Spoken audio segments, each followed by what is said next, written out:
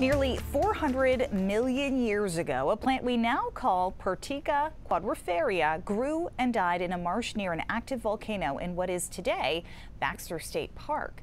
The plant was from a time before plants had leaves. Today, Pertica is Maine's state fossil. It was first discovered here, and these fossils have only been found in 2 other places on the planet. Today is National Fossil Day, and an archaeological dig from about 30 years ago actually prevented a fossil from forming. Fossils are made when minerals replace organic materials like bones. This was the excavation of a real skeleton, a really old skeleton. News Center Maine's Cheryl Doyle reports on the discovery of a woolly mammoth in a Scarborough marsh. In 1959, 2 men dug out the space for a pond in Scarborough. In the process, they pulled up this tusk.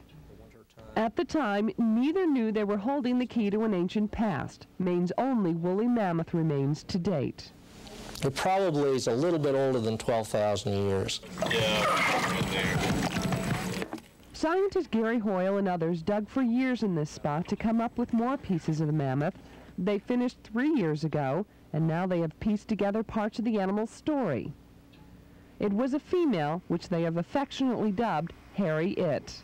This tusk, which is on display at the Maine State Museum, was the major source of information for Hoyle. Through it, he and other professionals were able to determine why Harry It may have died. We have noticed a loss in nitrogen in the animal, and that kind of indicates that the animal is under nutritional stress. Harriet was the victim of her changing environment. Her normally lush grasses were turning into less nutritious shrubs. This possibly made her weak, maybe too weak to fight off predators.